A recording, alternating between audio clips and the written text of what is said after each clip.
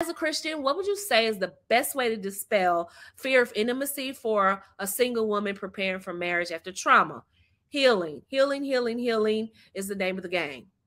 Because without that healing, it's so many things in between you and your husband. And the whole point of intimacy is oneness. And so healing helps you remove some of those barriers. And it's a process.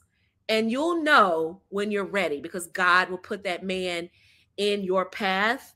You all will be on the same page. It will not be like pulling teeth to be with that man. And I'm speaking from experience. And this is why I don't teach from a place of pain.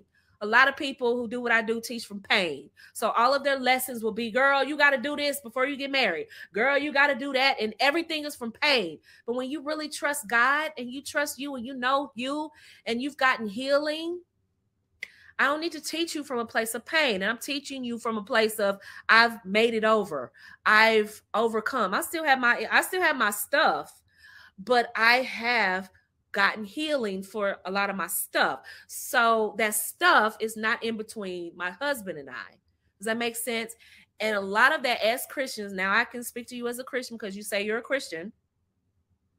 As Christians, we have to let the Lord direct us and where we can go to get healing. Just because they say they're a man of God doesn't